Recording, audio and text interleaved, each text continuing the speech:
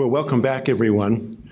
I'm delighted to introduce our second speaker of our 3 Conway Lectures, Areli Marina, who is an associate professor of medieval art and architecture at the University of Kansas. She taught at the University of Illinois before that, received her PhD in the history of art and architecture from New York University in 2004. She has written a book published by Penn State Press entitled The Italian Piazza Transformed, Parma in the Communal Age, which also won the Howard A. Muraro Prize for Best Book on Italian Catholic History. So we have 2 winners of that prize among us, and we're delighted about that. So please join me in welcoming Professor Marina, and we look forward to hearing about what you have to tell us. Good.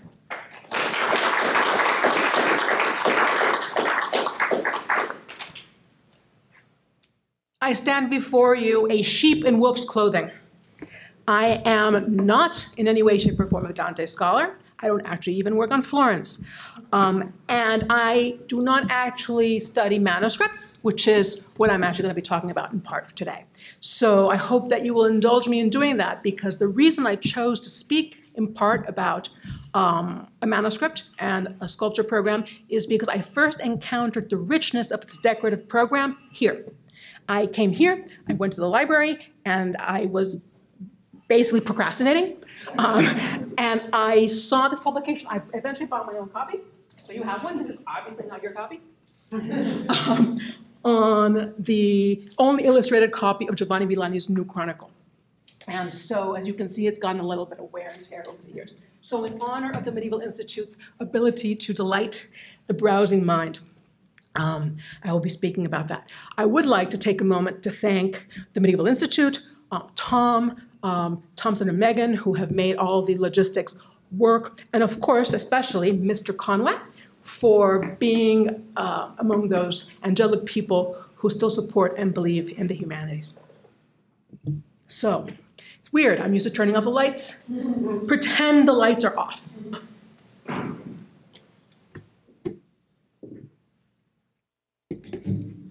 And where's their clock? Over there.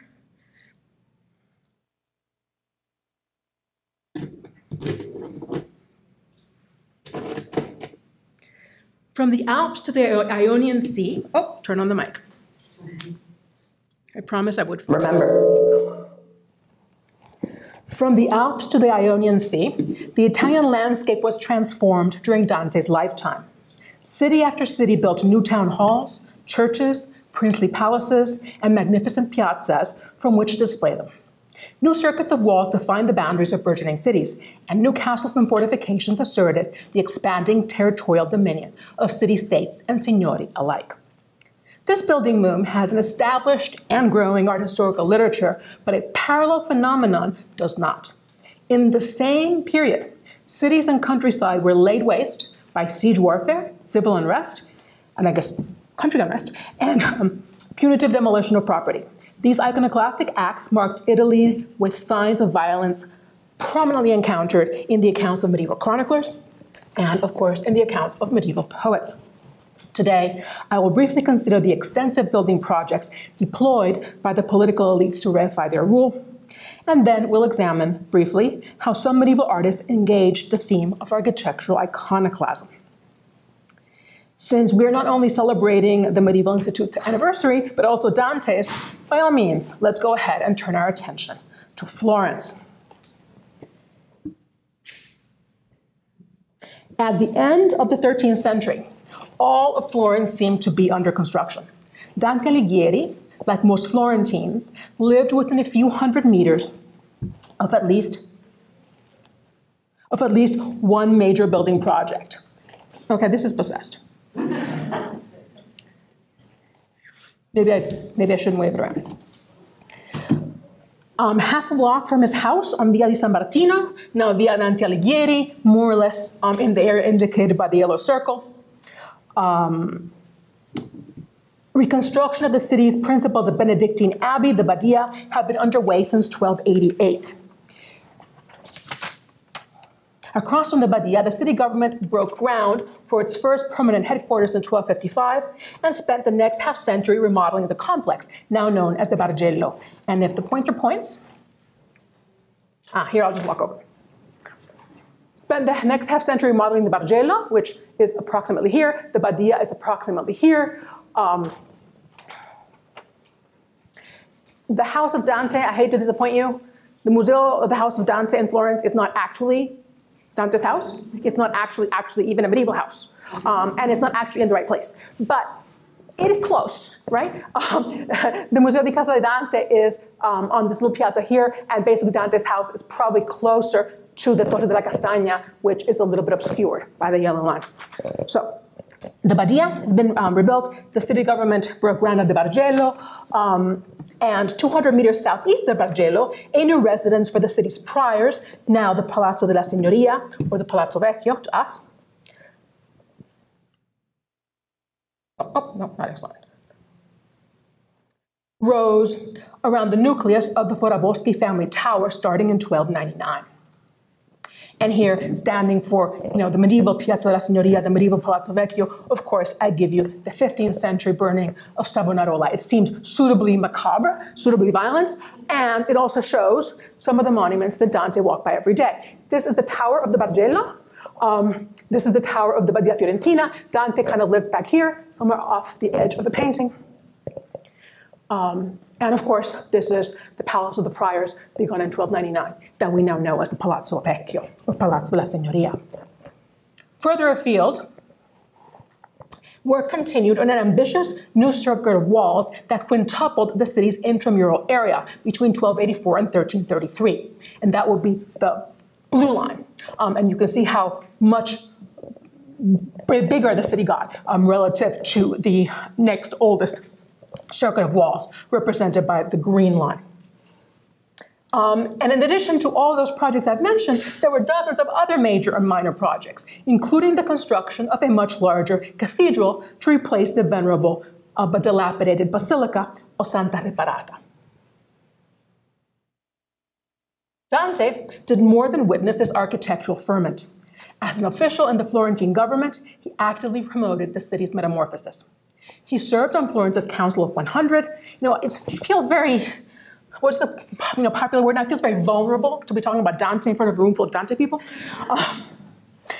He served on Florence's Council of 100 in charge of fiscal matters when, on the 5th of June, 1296, it considered a petition to launch one of the most significant urbanistic enterprises in the city's history, the redesign of the Piazza del Duomo, also known as Piazza San Giovanni, at the time, the square between the freestanding baptistry of San Giovanni and the cathedral.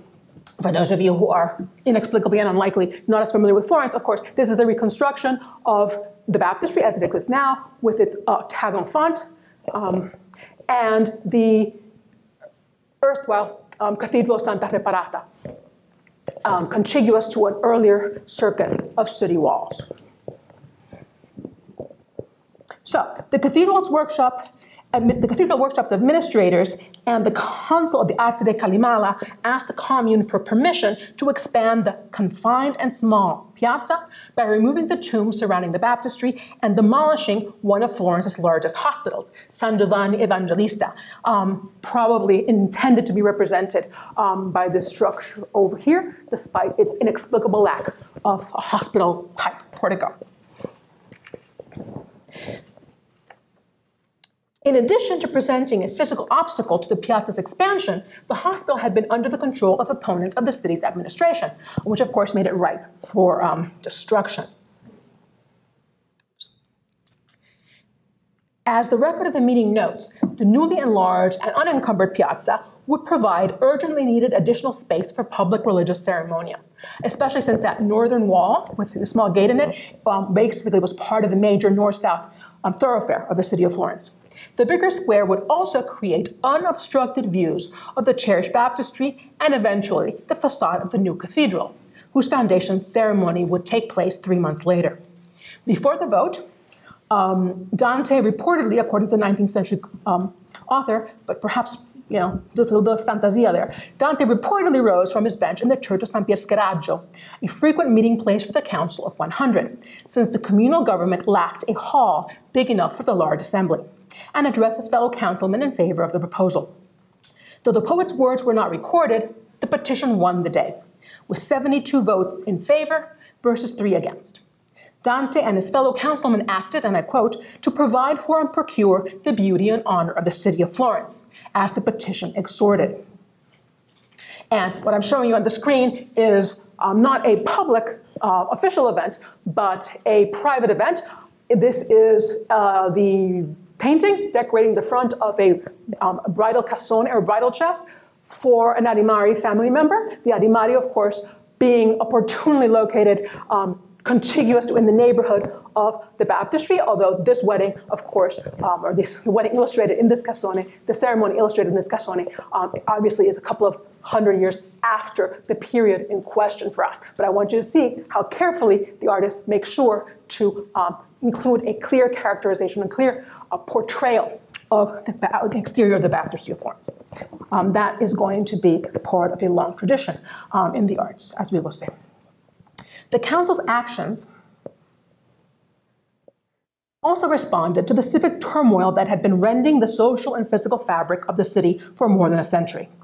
Unquenchable partisanship divided not only Florence, but much of Italy into pro-imperial or Ghibelline and pro-papal or Guelph factions, partly in accordance with strategic, international, or regional objectives, and partly in response to local tactical concerns.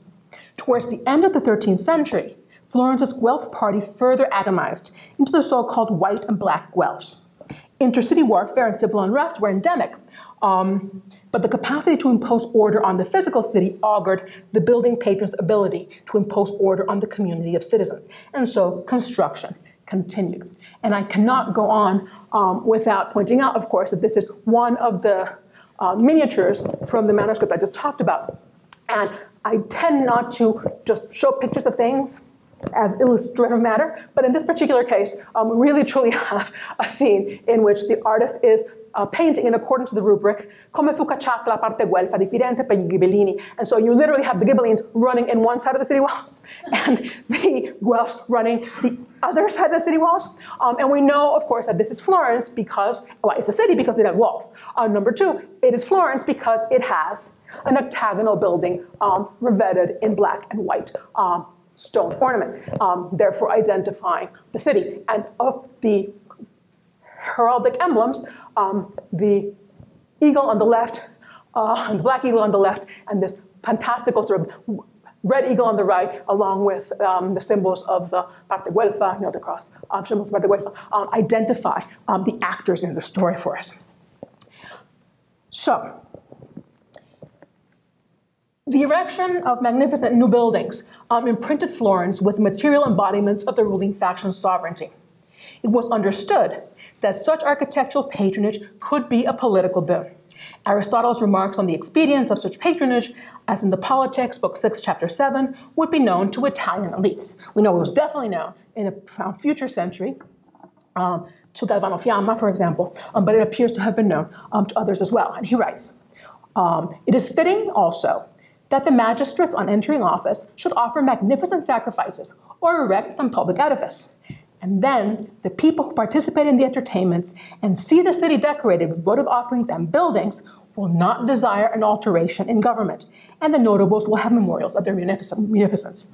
Now, lots of things happen to sort of 13th and 14th century perceptions of what Aristotle was trying to say here. And there's another, I'm happy to answer questions about that later. But for now, let's just take this as given. Florence's ruling elites were not unique in pursuing an expansive architectural policy in their ongoing search for political legitimacy. High on a hilltop, 60 kilometers to the south, which is actually about how far you can ride on a good horse in one day, the city-state of Siena had been rebuilding its cathedral in the New Gothic style since the mid-13th century, despite its own share of partisan political unrest. And for those of you who are not familiar with Siena, we have the cathedral of which I speak on the upper right-hand corner and the town hall of which I will speak on the left-hand side of the screen. From 1287, Siena city center was further transformed by the construction of a new turreted arcaded town hall. Oh, there's a cathedral. Showcased by a large semicircular piazza, embellished by a public fountain, and an open-air chapel, completed around 1376. A complex system of fortifications situated along the city's mountain ridges safeguarded a strategic position on the via, this is actually a good crowd to ask, is it Francigena or Francigena? Francigena, thank you. Safeguarded a position on the via Francigena that linked the Italian peninsula to the European mainland. And to Florence's north, and I'm here showing you a gate in Siena's still extant, partly surviving circuit of walls. And to Florence's north, beyond the Apennine mountain range, patrons, artists, and builders in Bologna also transformed their city in the course of the 13th century, a period art historians consider Bologna's golden age. If any of you are in Nashville in the next few months, there's a show on Bolognese art. The first show on Bolognese art in the United States, medieval art, in a long time, if not all time. So I invite you to go to that. So this cultural blossoming in Bologna coincides with the continual, often bloody conflicts among the city's patrician factions, its burgeoning commercial classes, and regional and international powers. Minor epidemics and periodic famines further contributed to an unstable social, economic, and political situation, yet the population continued to grow and many residents prospered. From the dawn of the new century, Bologna, and we see an aerial view here of the area around what becomes the Piazza Maggiore, Bologna's elites managed to act in concert to launch the first of several building campaigns that would forever alter the urban landscape of a radically expanded city. The first was the establishment of a formal government center for the commune, with the construction not only of a town hall to serve the city's administrative and political needs, but a monumental piazza to showcase it. Through the 12th century, communal councils have met principally in the environs of the Church of Sant'Ambrogio, which I guess is on the left, I guess, of the world beyond the edge of your slide. Its executive officers had no fixed abode. Earlier, comital authority had been exercised from the imperial fortress at the northwestern corner of the early medieval walls, and episcopal authority centered on the cathedral complex of San Pietro, also off screen. To express its political independence from preceding leadership, the regime chose to establish a headquarters elsewhere, near the intersection of the most important north-south and east-west streets in the city. With remarkable speed, from 1200 to 1203, the Bolognese commune expropriated and demolished numerous houses and churches at the heart of the city. Super fast, it doesn't happen this fast anywhere else. And started construction of a monumental town hall and a new town square, or Platea Communis, now known as the Piazza Maggiore. The brick Palazzo del Podestà, which you see on the left-hand side, dedicated to the commune's executive office, occupied the northern boundary of the rectangular piazza. It consisted of an arcaded ground story with an upper story hall, reached by means of an external staircase at each short end. Very standard building type for palaces associated with the ruling elites, and certainly very typical of the town halls of the upper Italic world. Underneath, what of course doesn't look medieval now, but underneath the 15th century facade of the modern Palazzo del Podestà, the compound still retains the same basic organization under classicizing dress, essentially the arcades and the big halls above. It was mostly complete by 1211. One surviving urbanistic feature of the building was its positioning astride a north-south street, in fact, the one leading to the Curia di Sant'Ambrogio, where communal business had originally been conducted. The 9 arches of the palace's ground story portico disguised the thoroughfare traversing a central archway, but the presence of the street was emphasized by a daring construction above. Maybe the slide shows it better, let's take a look. A daring construction above it of the tall Torre dell'Arengo of 1252, which still marks the complex's highest point. So once upon a time, there was a road that basically went through here when the building was built, that you can still, and you could drive a car through the building if you go through this central passageway, and eventually it would have gone, kept going north towards the Curia di Sant'Ambrogio. Major road. Communal construction did not stop here. The Palazzo del Podestà anchored a group of communal buildings erected through the course of the next half-century. In typical Bolognese fashion, And really, truly, like, this is amazing. The Bolognese, I don't know how they did this. The next addition was also built very, very quickly, 1244 to 1246, to accommodate the growing spatial needs of the burgeoning city government. In its day, it was known as the Palatium Novum, or New Palace, to distinguish it from the first town hall on the site, the Palazzo del Podestà, or Palatium Vetus. It was given the romantic nomenclature Palazzo del Re Enzo in the modern era, because Emperor Frederick II's son, Enzo, king of Sardinia, was kept a prisoner there from his capture at the Battle of Fossalta on the 26th of May, 1249, until his death in 1272. At first, the Palatium Novum, we see the Palatium Novum as this complicated structure, sort of behind all this, I guess. See, do I have a better slide? I do, there we go. No, that's not the right palace either. At first, the Palatium Novum was a simple brick structure with a rectangular plan, sited a block to the north of the Palazzo del Podestà's western half. Later, the two buildings were connected by a monumental two-story arcaded loggia, which doesn't survive, extending from the eastern end of the Palatium Novum to the fourth bay of the Palatium Vetum. I really, truly must have a better slide. No, I don't. But originally, they were linked by more modest construction and further monumental buildings, including an official house for the Podestà and the Palazzo del Capitano del Popolo of 1255. Now, the relationship between the assorted buildings on the first communal complex is obscured by a medievalizing perimeter wall erected in the early 20th century.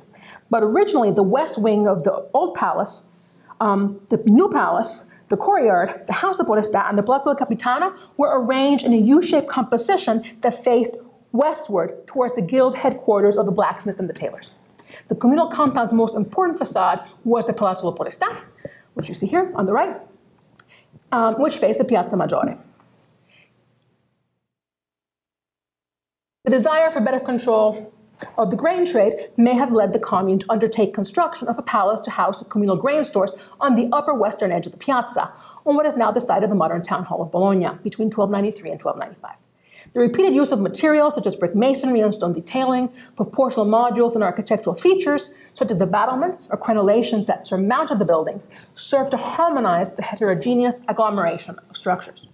It is curious to me, I don't understand, I cannot understand it, it's hard for me to understand, that Dante, who biographer Marco Sant'Agata persuades us visited Bologna twice, once around 1287 and again in 1304, 1306, does not remark on any of this at all. He talks about one thing, one structure in Bologna, one, and only one, the 12th century Garisenda Tower.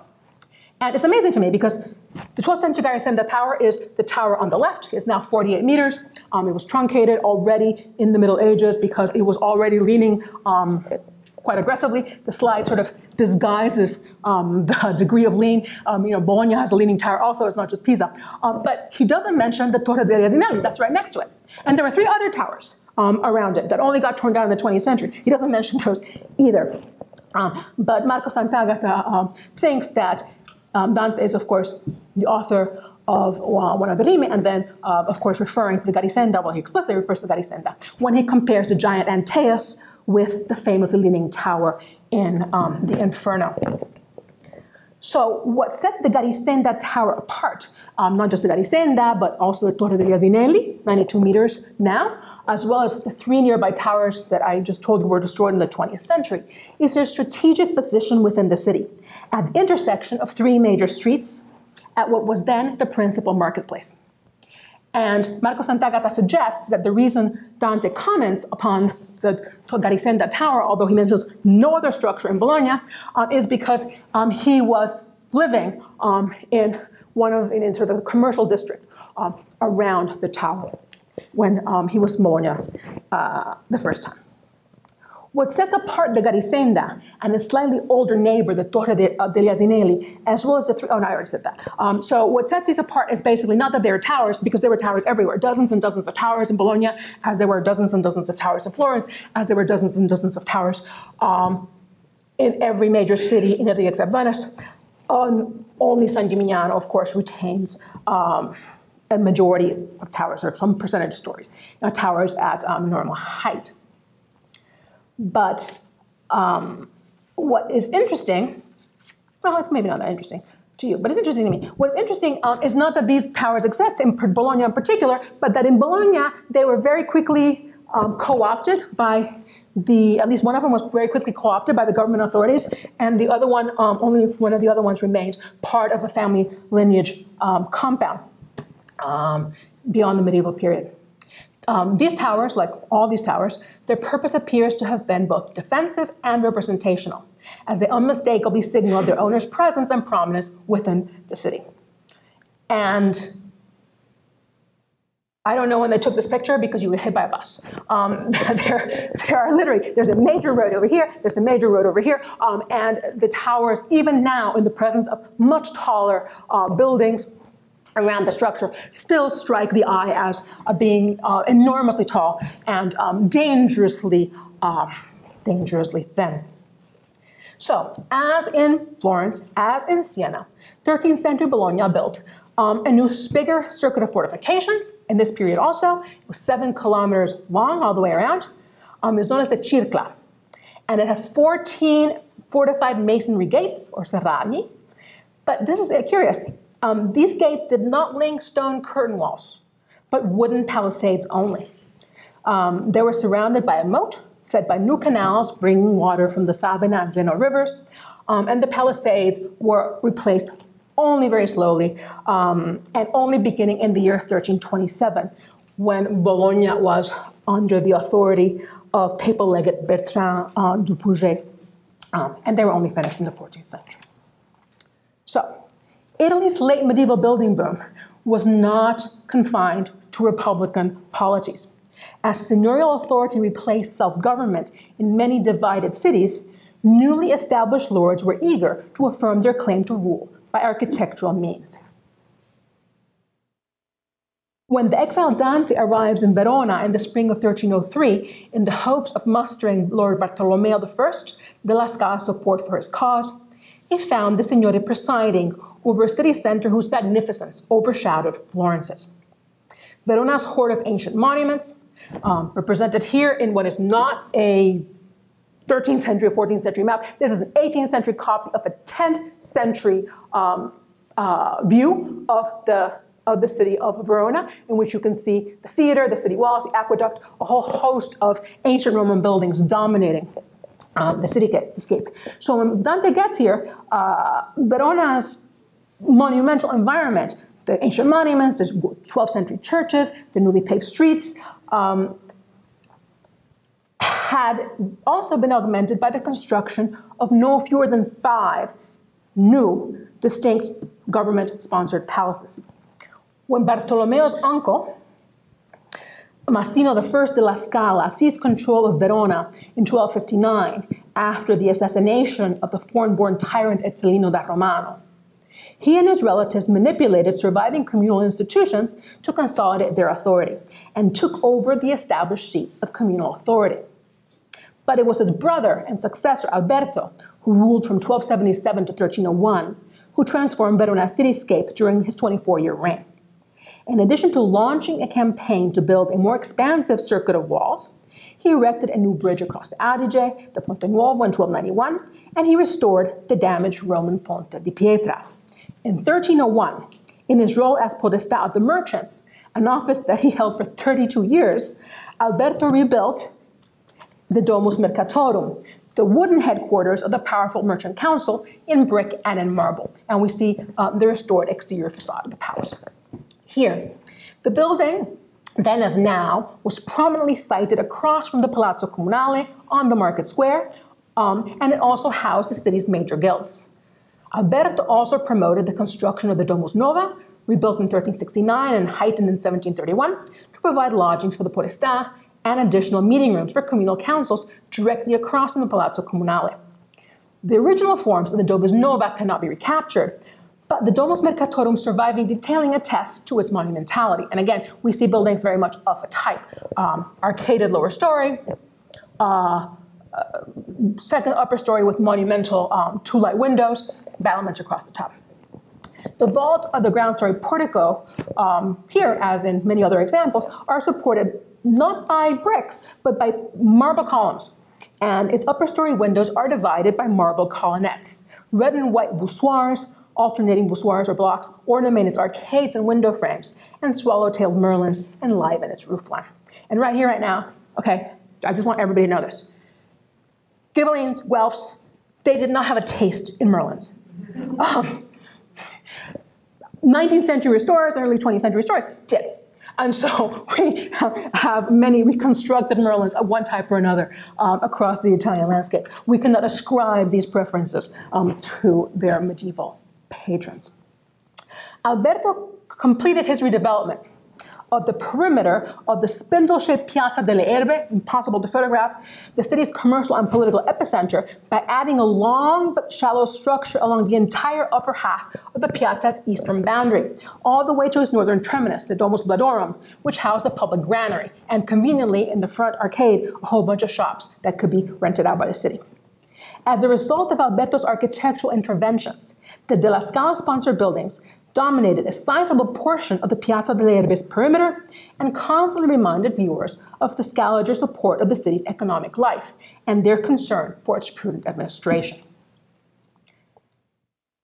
Alberto's architectural campaign to reify De La Scala authority did not stop within the Piazza delle Erbe's boundaries.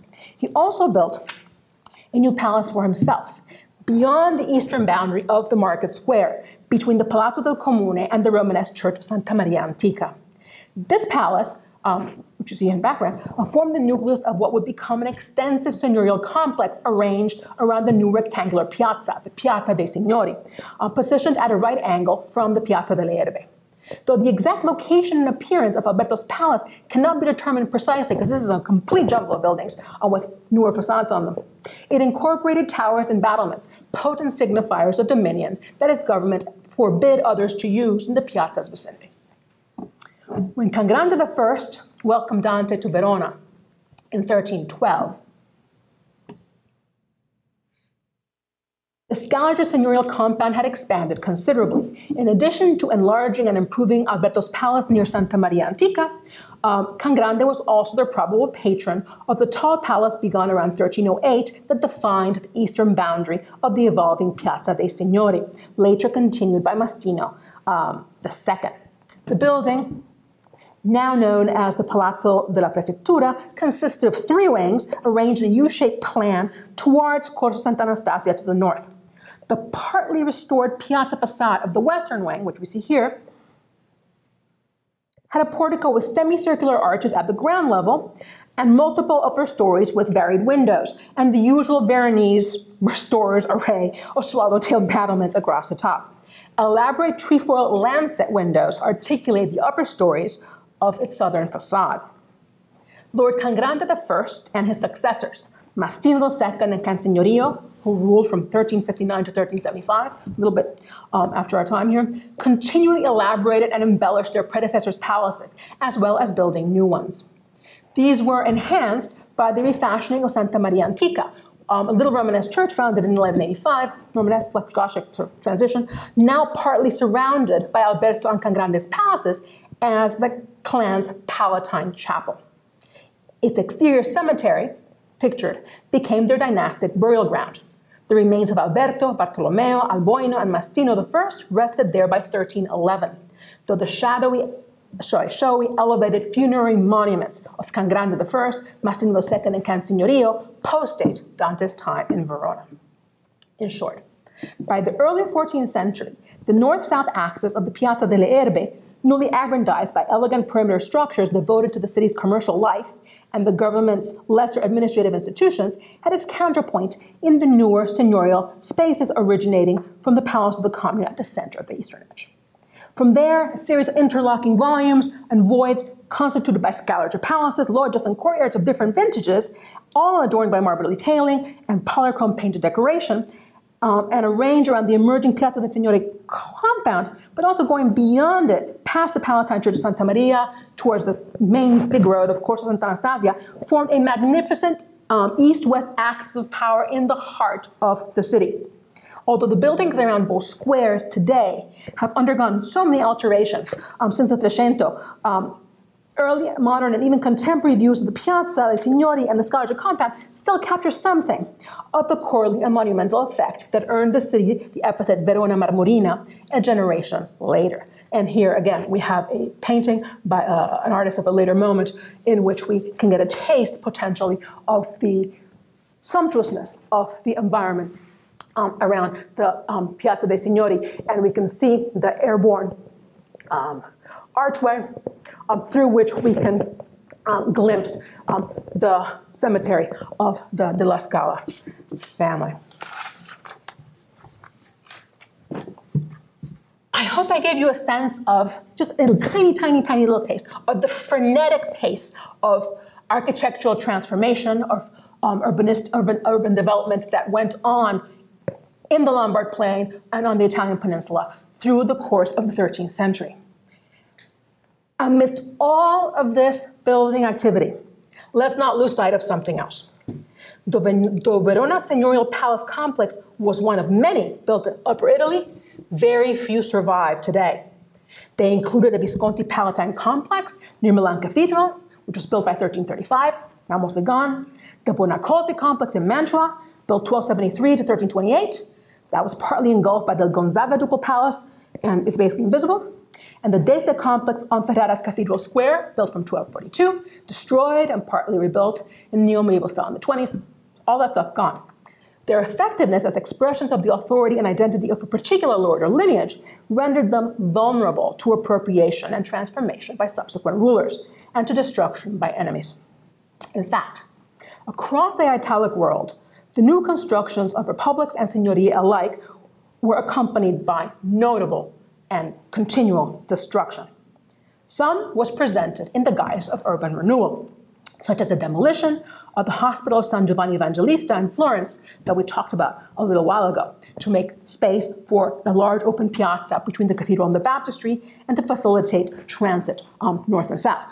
Or for that matter, the Bolognese regime's swift demolition of houses to make way for the Piazza Maggiore at the beginning of the 13th century, which Bolognese historians persuade me were not, the location was not chosen at random. This happened to be the neighborhood in which many members of the Germain lineage resided. I take the word for it for now. In other instances, urban centers were laid waste without the pretense of beautification, the product of punitive demolition of property, siege warfare, or unchecked civil tumult. In fact, in the Florence of 1296, in addition to presenting a physical obstacle to the piazza's expansion, the hospital had been under the control of the so-called Black Guelph faction, who opposed the city's current white Guelph leadership at the time of Dante's vote. This made it, of course, again, a vulnerable target. The demolition of structures associated with political rivals, like the hospital and many of the tombs surrounding the Florentine baptistry, removed reminders of their patron's presence and their might from the heart of the city. Punitive demolition of property for political ends was not new in the 13th century. It was a practice of long standing on the Italian peninsula, with antecedents in distant antiquity. But there are, those of you who are historians of Italy, medieval Italy, know that accounts of them recur over and over in the Florentine chronicles, the Italian chronicles of many cities. For example, not quite 40 years before Dante's vote, on the 16th of September in 1260, members of the Ghibelline faction and their allies succeeded in re-entering Florence and seizing control of its government back from the Guelphs after the Battle of Montaperti. At the time, some Ghibelline partisans called for the total obliteration of the city, like Carthage at the Third Punic War. Several sources, little joke there, attest that Farinata degli Uberti, a Ghibelline leader, courageously persuaded the mob to moderate its wrath, which nonetheless resulted in the destruction of 85 towers, 103 palaces, and 580 houses, according to Giovanni Villani. And here I'm going to refrain from reading you the passage from the comedy in which Dante talks about Farinata degli Uberti, his purported courage in this situation. Even the Florentine baptistry narrowly escaped harm. Falling masonry caused by the toppling of the Torre del Guardamorto, which belonged to the Guelph Adimari family, miraculously spared San Giovanni, foiling the marauders' villainous hopes for its destruction. Why, right? What could be the benefit of such wholesale devastation? Well, revenge, of course. In this age, small sparks could and often did surge into uncontrollable fires. Florentines among you, and Florentines of the past, Dante included, credit the 1216 murder of Buondelmonte dei Buondelmonti for breaking a marriage agreement with fanning a vendetta that contributed to the city's division into warring factions for the next 100 years. But there are other reasons for the ubiquity of architectural iconoclasm. Some were practical. In the early 13th century, the legal punishment of banishment was often accompanied by the confiscation of real property. This deprived the banished individual, and sometimes also his family, of valuable material assets. It obstructed the exiles' return to the city, as they would have had no home to return to, and in the socio-political context of medieval Italy, in which alliances were established and reinforced by physical proximity in the cityscape, their loss isolated potential returnees from their closest supporters. Other reasons were symbolic. As studies of the ancient Greek and Roman practices of punitive demolition aver, a man's house was seen as an extension of the man himself. This remains true in early and late medieval Italy. The house's erasure by demolition can be considered a form of memory sanction, erasing the memory of the man and his lineage from the cityscape. And the sanction was especially associated with punishment for political crimes, as was the case for Cicero.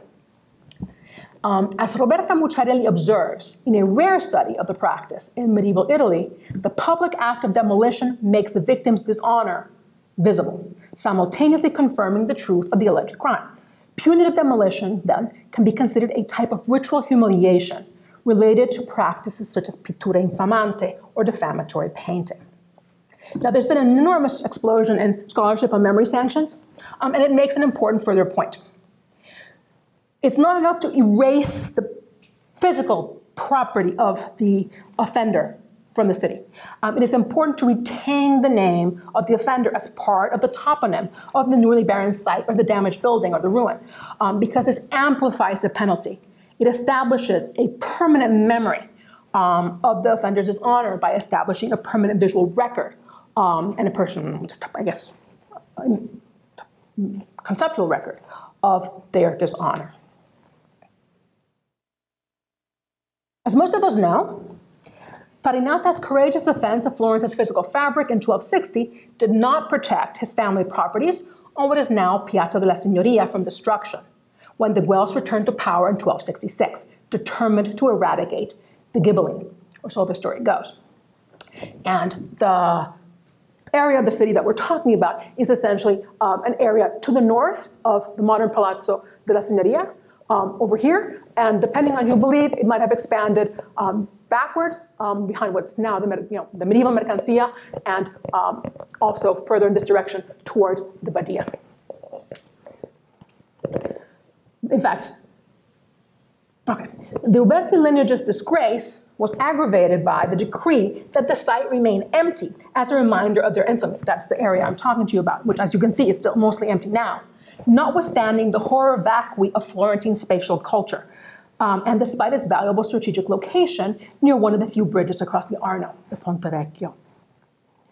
It was the availability of this vacant lot within the densely built city center and awareness of its political associations that partly stimulated the choice of the site for the new construction of the new palace for the priors at the time of the Secondo Popolo, the one we call the Palazzo della Signoria or Palazzo Vecchio in 1299. But punitive demolition was not confined to individual offenders. In a classic example, Emperor Frederick I Barbarossa obliterates Milan after the city surrendered to him after a 7-month siege in March 1162. Now, he'd already won, okay? The city had surrendered. He tears down palaces, towers, and houses, raises not only the city gates, but the city walls, and forbids the population to return to rebuild. And in fact, they were prevented from returning to rebuild for almost 6 years. Only the churches were allowed to remain standing. It is important to note that the destruction was not the result, I emphasize this, of a military action against the city, but a punishment inflicted upon the Milanese by Frederick after the city's subjugation. He didn't need to destroy Milan. It cost him money to destroy Milan, but it humiliated the Milanese and provided an example, a negative example, for other cities that might threaten to rebel from his authority. So, in the 13th, early 14th century, conquered cities more typically suffered damage to their fortifications, not this wholesale destruction as in the case of Milan. But damage to the fortifications was pretty serious damage for two reasons. And would render them extremely vulnerable to siege warfare, which was much more prevalent than 21st century people tend to think. And therefore, so city walls and castle walls were the most exposed and the most emblematic architectural monuments in medieval Italy. In painting and in sculpture, you represent a castle. You can denote a castle just by having a crenellated wall surrounding a keep. A crenellated wall surrounding the tops of just a handful of buildings suffices to indicate a city over and over and over and over again across every conceivable artistic medium. Although these iconoclastic acts marked Italy's landscape with signs of the violence that dominates contemporary accounts, in the sense of medieval contemporary accounts, very few scars remain in view. In the intervening centuries, new construction has filled empty lots and vegetation has overrun the ruins of formerly mighty castles. Many of the circuits of walls, which had been the Italian city's most potent and proudest symbol, were torn down in the modernizing campaigns of the 19th and early 20th centuries. So it's very difficult for an art historian to capture an image of these losses. How do we approach the visual impact of erasure? How do we approach the visual impact of absence? Two remarkable artistic ensembles from the 14th century portray, even glorify, the architectural iconoclasm of the age. Although they date shortly after Dante's death, they give visual form to events during his lifetime. The first work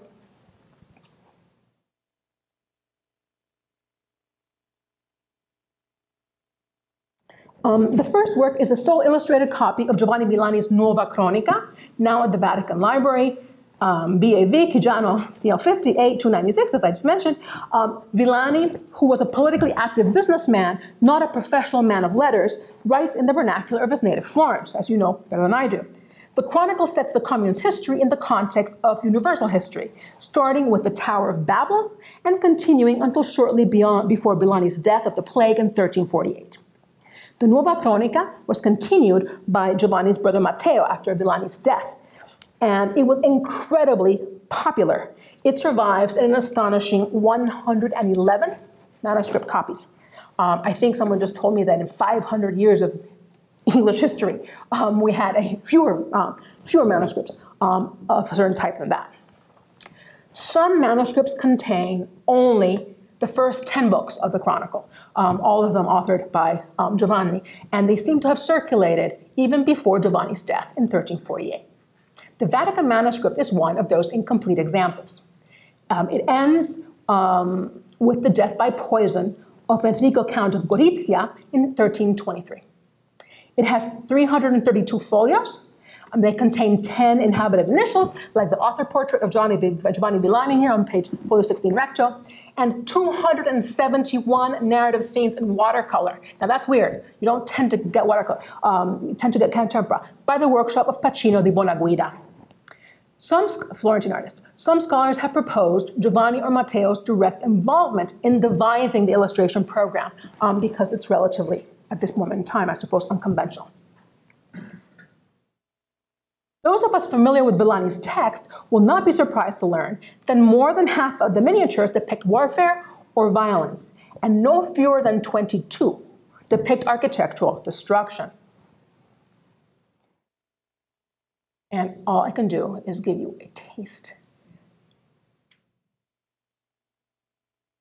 of the immense variety of mayhem portrayed in the manuscript. The Vatican Villani has attracted less art historical attention than expected. It's one of those things, it's funny. We tend to see the images from the Villani in the work of people who are not art historians, more often than not. Perhaps because these images are distinguished more by their liveliness than by exquisite facture. Most painters' workshops in this period most painters' workshops who painted manuscripts specialized in religious works. By contrast, Pacino produced the illustrations for Villani's history, some histories of Rome, and some of the earliest illustrated manuscripts of the Divine Comedy. But the Codex portrays so many historical events. But because the Codex portrays so many historical events, anyone who has spent any time in the orbit of Italian studies has probably come across one or more images from it. On the screen, you see one of the most popular. If you Google, this one comes out on top. The destruction of Florence in 542 by Totila, king of the Ostrogoths, Flagellum Dei, who is figured at superhuman scale on the left in fantastical Romanizing armor, and folio 36 recto. Like all the narrative scenes in the manuscript, the miniature is framed by a kind of funky red border. It's not very precise red border. The colorful figures are identified by their costume, simple attributes, or heraldry, and a representation of the baptistry of San Giovanni, distinguished by its black and white revetment, dominates this scene, as it does 13 further scenes in the manuscript, and locates the action in Florence. I want you to notice something very particular. The baptistry is flanked by two towers that are all that remain standing of Florence's masonry fortifications. To the right, a helmeted soldier is caught in the act of returning his sword to its sheath after decapitating Bishop Martinus, eventually Saint Bishop Martinus and his two companions. I want you to notice just two things. Number one, this practice of destroying almost everything but leaving a little something up is one that continues throughout the centuries in architectural iconoclasm, especially political nature. You think of the images in the press of recently of the ruins of Palmyra, right, where sort of one arch is left standing, and Daesh has basically destroyed the entire rest of the formerly exquisitely preserved Roman city. Another important observation, like every illuminated manuscript, the Vatican Villani's images do not merely illustrate the verbal narrative, but rather form a parallel visual account, including details and even scenes not included in the text and omitting others. For example, no attribute in this miniature indicates the sanctity of the martyred bishop, for example. I mean, he's a bishop because he's a bishop. His head has a mitre, but he has no halo. There's no other indication of his saintly status. By the same token, the manuscript has a representation of Julius Caesar, receiving the head of Pompey, not mentioned in the text, in any of the versions of the text. But, of course, it's a standard scene in the history of Rome. And so, quite possibly, the painters in Pacino de Buenaguida's workshop, after you have, Caesar going to, Egypt, then you have Caesar receiving the head of Pompey. And so that is what we get in the illustration program. But let's, in the bit of time that we have available, let's take a look at some of these images of destruction, because they represent a broad range of different approaches to the practice of punitive demolition and also to the practice of siege warfare, but astonishingly reveal really precise technical knowledge on the part of the artists. Of course, we have representations, as we have in other manuscripts, of the machinery of siege warfare. Here we see this siege tower with, what do you call them? Crossbows. Crossbowmen attacking a city. And here you have a catapult that is going to throw heavy stone orbs at the walls in the hopes of damaging them. But it is actually really very hard to tear down a massive masonry structure. The image I'm showing you on the screen is one of my favorites.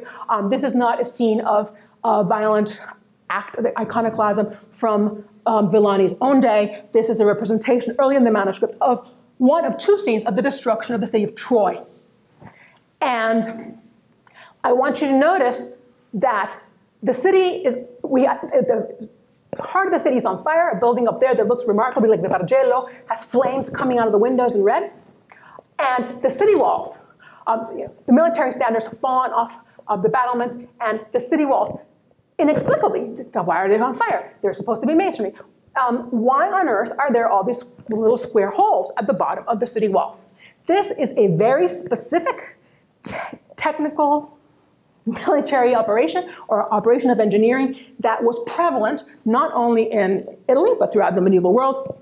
If you want to destroy a city wall, if you want to destroy a masonry building effectively and quickly, what you do is you prise out with a pickaxe, prise out blocks at where the building meets the ground at regular intervals. And then you replace the spaces underneath those blocks with firewood, basically, and you set the wood on fire. And the expansion caused to the masonry structure by the heat of these fires will literally cause the walls to buckle and collapse. It requires a lot more technical ability than throwing stone balls at the wall. And it's also a lot more effective. But it is, it's risky.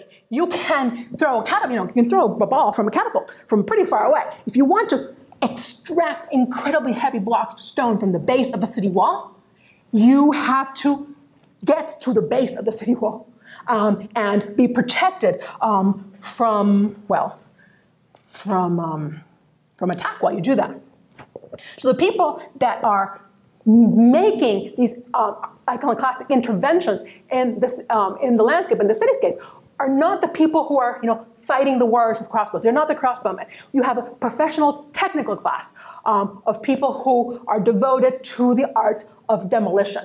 During times of war, they deploy their skills to the destruction of property, like the city walls here. This particular scene of city walls, again, an antique city, but I want you to notice that the wall has been breached here.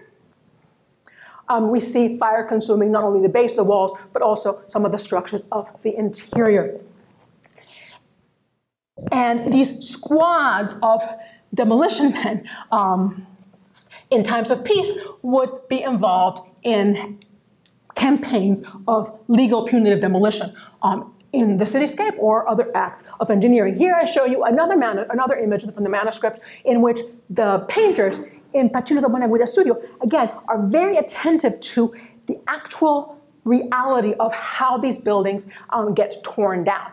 It's not just stones on the ground, the buildings falling down, the walls have been torn down, walls and towers have been torn down, and we see that this destruction has not been caused by swords, right? It's not swords and crossbows that are doing this.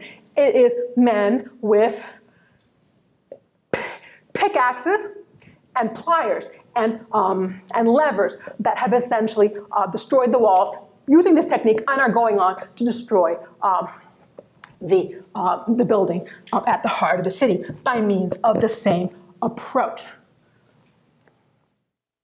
And we see it in great detail over and over and over again.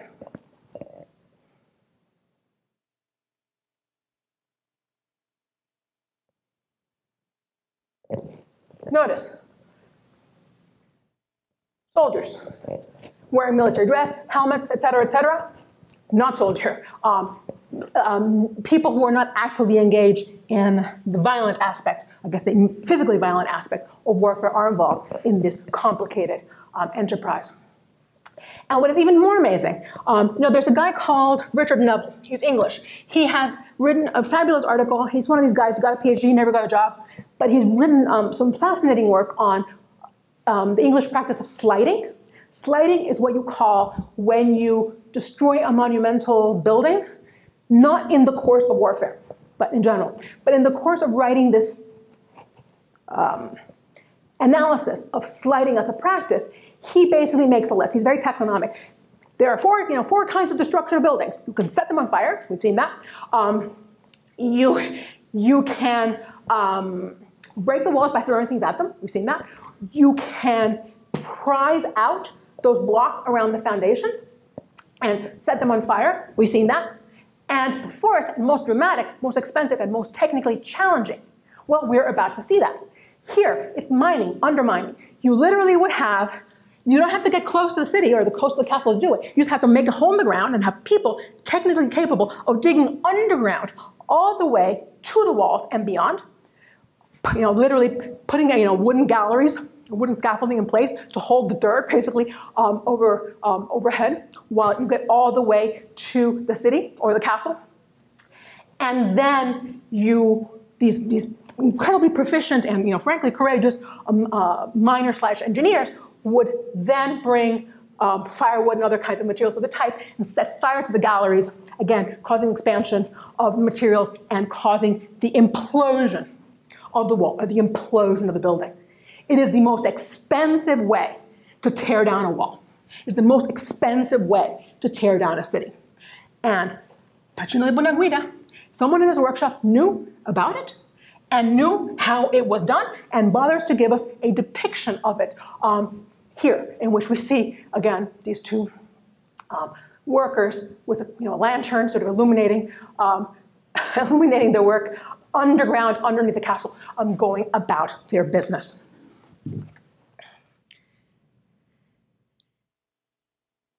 It is notable, and I'm going to close with this. It is notable that in all of the 22 miniatures of destruction that we see of architectural structures in Giovanni Villani's illustrated chronicle, we do not have, weirdly, an image of the destruction of Milan by Frederick I. And in fact, we do not have, in the medieval period, an image of absolute obliteration of a city, except for one case, and one case only.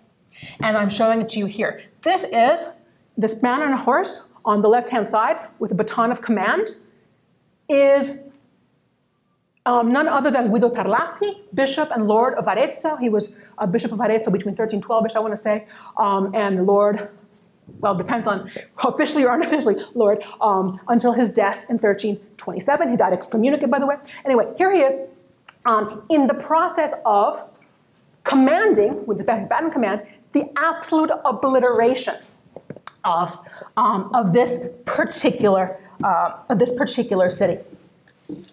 And I want to tell you that it's Castelfuocognano, but I want to double check because I don't want to screw it up. In any event, it is unusual, and it is a singular example of the absolute ambition of the bishop to establish a secular principality that he would then bequeath to his heirs, his brother Pier Saccone, and nephews, etc. But I want you to notice two things. Number one, he is fighting a war. He's fighting a whole bunch of wars. In his funerary monument, we see many, many scenes in which he is in the act of directing military operations.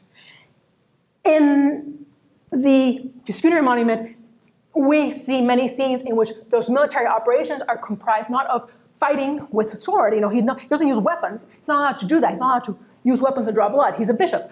But he can wreck stuff all day long. There's no rule about that, as far as I know. And so here we see the destruction of this particular city. And we see, again, technical expertise on the part of the painter. The walls have fallen down, the towers have fallen down. But look, I want you to notice how the stones have been prized out of the tower on the left side of that gate in preparation, potentially, for the firing of the foundations and the eventual implosion of the tower. I am out of time, so I'm going to leave it there. I would like to simply say two things. Number one, I know that we haven't talked about the destruction of the property of Dante's family after his expulsion from the city of Florence. And we haven't done that for two reasons. Number one, we know, right, that on two separate, he was banned, and then he was, banned again, so to speak, and that the second banishment is explicit about the destruction of property. But here's the thing. We don't actually know whether the property was actually destroyed. He complains later that he has no money, he's always broke, but he was broke from before. And as far as we know, Francesco, his brother, was not exiled. And according to Roberta Mucciarelli, if somebody owned properly jointly with somebody else, and only one person was convicted of a crime which resulted in punitive demolition of property, the property could not be demolished if it was jointly owned by somebody else. I don't know if that's true, and I'd be curious to see those of you who are legal historians whether you have any insights about that. But as far as we know, really, really, truly, we don't actually know that Dante's property was actually destroyed. Dante's family property was actually destroyed. We don't even know if his wife actually went off into exile with him for the whole thing, or only some of it, or any of it. We don't know. We don't even know, as you know, how many sons he actually had. But here's what we do know. If, in fact, he personally suffered the consequences of laying waste, of Guasti, this did not do a single thing to lessen Dante's personal enthusiasm for the practice. In the Epistle to the Florentines from 1311, Dante self-righteously augurs that the Florentines will see their buildings crumble beneath the battering ram and devoured by flames. That's Epistle 6:14. The wanton dispersal of assets and the degradation of the city fabric produced by Guasti, despite Dante's vengeful spirit, did not find universal approbation.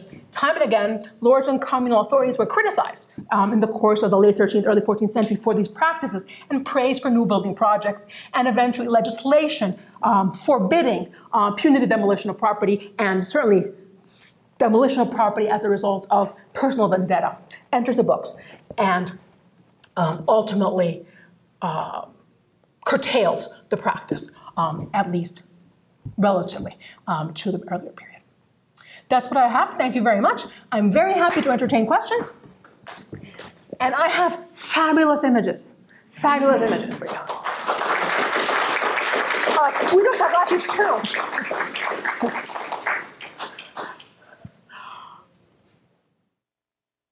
In which we can see all the different degrees of sliding, all the different degrees of destruction that he commands his troops to undertake, culminating in the absolute obliteration of Monte San Savino. Right here. Sorry about the watermark. I paid them. They didn't send me the link.